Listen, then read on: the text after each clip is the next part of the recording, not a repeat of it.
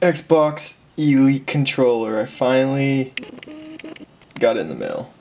So let's do a little opening here. First, let's look over the box. It's a nice, sturdy piece of cardboard. Any homeless person would probably, this is like trading material for a homeless person. The box, not what's inside.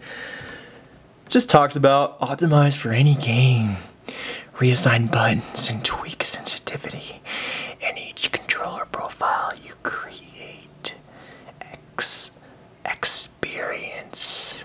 Nothing really, just tells you what comes in it. Includes Xbox Elite controller with 3.5mm stereo head jack. Wow.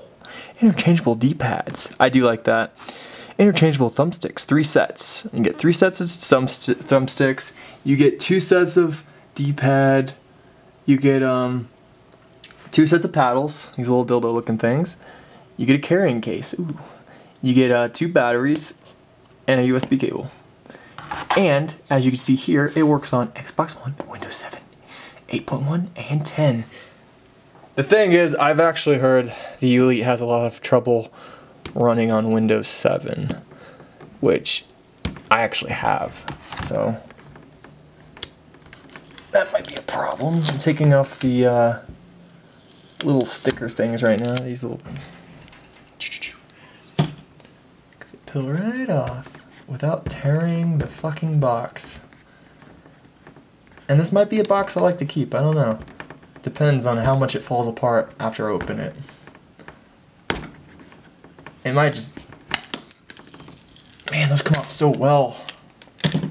Alright, how do we even open this? Oh, you just pull it off. So you just, one sticker I forgot.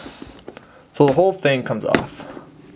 Kind of like a shoebox, I guess, but with a bigger lid.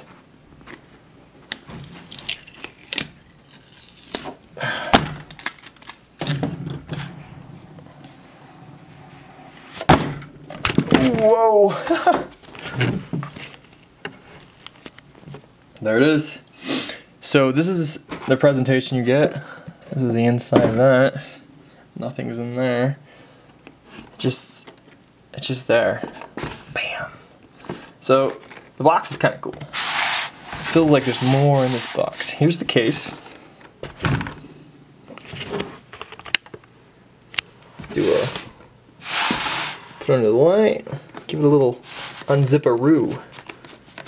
Oh, actually, let's look at the zipper real fast. This is a nice zipper. It's a leather. It's not leather. It's a fabric zipper. I've never seen that. Like the actual. Oh, it's because it's protected. Excuse moi. Yeah, I know, I'm flinging it around. But this is gonna be my controller. You know, so kind of it has to get ready for the battle damage. It really does. And this is what it looks like inside. Let's do a little bit of focusing. Very slick presentation. Oh my god. It's kind of a cool D-pad. So this is what I'm sad about. This thing would have been perfect with Street Fighter V.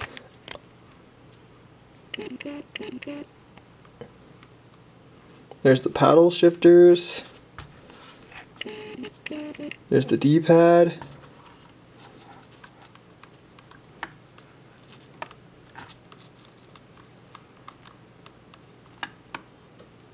I'm just looking at everything because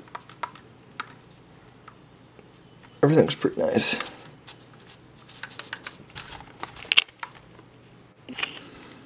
Oh, it has a little green button instead now. Actually, you know what? You know what'd be really fun? I have a Xbox Day 1 controller we can do a legitimate comparison with. Legitimate. L-I legitimate. Oh shit.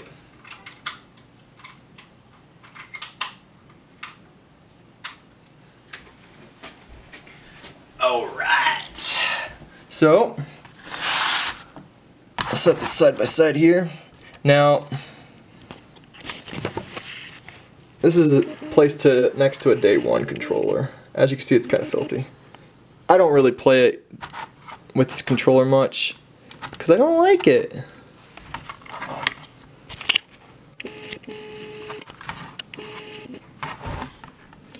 So the biggest difference here is that this has an audio jack. Plus, this one doesn't have an audio jack, which is very frustrating. The sticks are shut.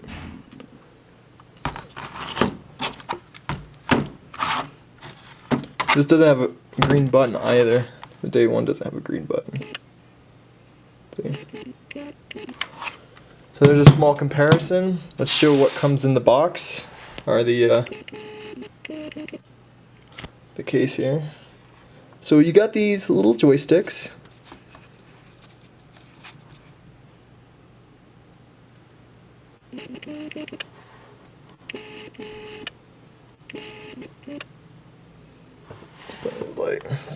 Let's take a good look at these joysticks here.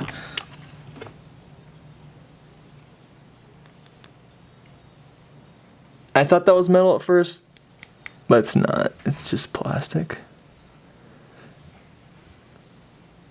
It's kind of like a C-stick for the GC controller. So there's that. There's that. I'm bringing out what comes with it. Here are the other sticks right here.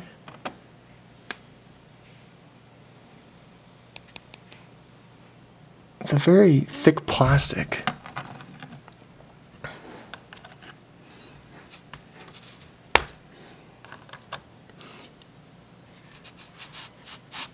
And then you have the D-pad. I kind of wish these were, I don't know, I kind of wish they were metal. And that's everything it comes with that is extra. Everything else is already on here to take off the paddle shifters.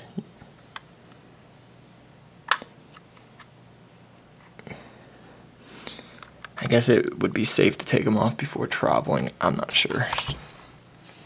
But let's go back to the box here. Got the day one, or the day one next to it. The day one's out of the picture now. It also has something else, which I'm not sure what it is. It's the, as you can see right, let me crank right here. It's a switch actually, it switches from 1 to 2. I don't know if you're setting your player or what. It's weird though. The day one does not have that. So, let's see what else is in here.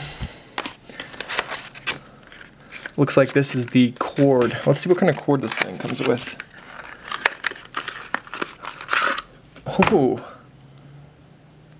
that's a nice cord. Actually, is this MicroUSB? I'm gonna have to use this for everything, even my PS4 controller. I've been looking for a really good. This looks like a 6-footer.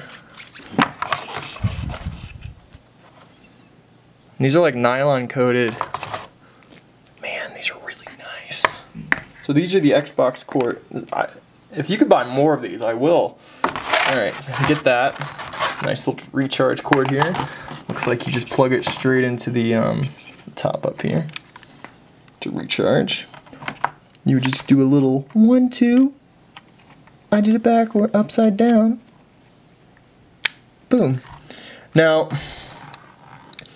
it might look flush. Someone needs to redesign these micro USBs because they're irritating. Alright, see how it's flush? That's good. But, is it flush right there? No. And that's honestly one of my biggest pet peeves. I want it to be flush. There is crud that could get up there. There is a ton of stuff. And that's just an open fucking, look at that, just an open connection. I don't like that. And it's actually worse on the PS4 controller.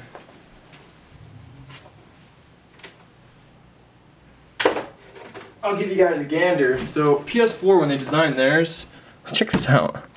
You see that slant right there? Okay, unplugging this is actually really hard. Okay, alright. So we got this, right? It uses the same fucking charger. Flush as hell right there. Check this out. That open, I don't I don't like that. This has caused me a lot of problems. I can't even use the PS4 controller with the PC anymore because of this. Just pisses me off. Just make it flush, man. Just make it flush. Just make it a little bit more slanted. That's all you have to do. Anyways, that's my rant of my complaint. I'm sorry. So let's see what else we have here.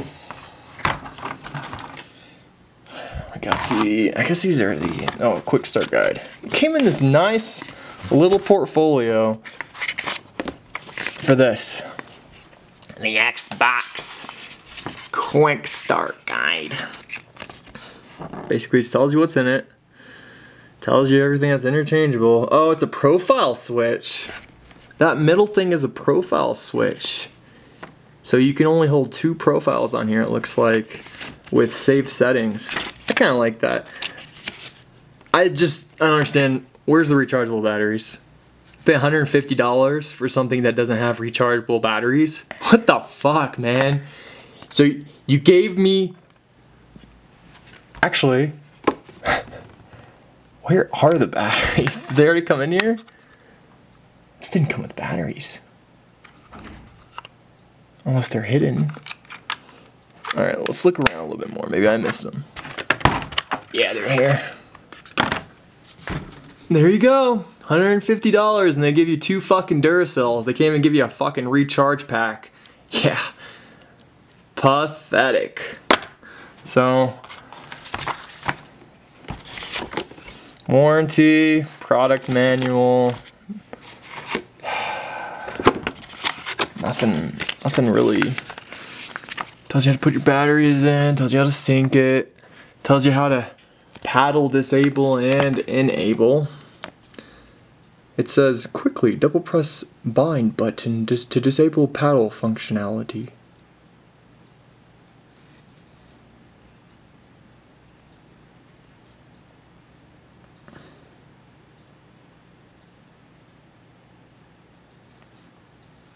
It said to quickly double press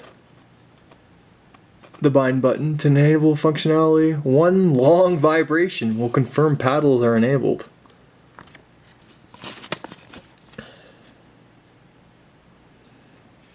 So that's what that green button is.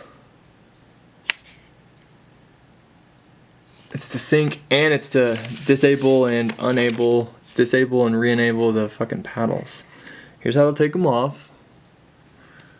Rotate paddle 90 degrees and pull straight out to remove. Oh, okay. D-pad's pretty easy to remove. Sticks look pretty easy to remove. Hair trigger locks, huh? It says when the hair trigger locks are off, triggers have full movement. Okay? When hair trigger locks are on, triggers have reduced movement. So you can reduce the trigger movement. And this just talks about profiles. And then it talks about the application you'll need.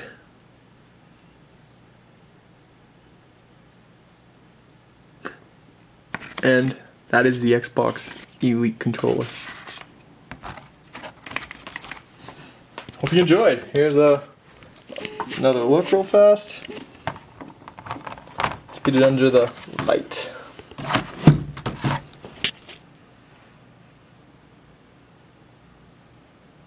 And we're done.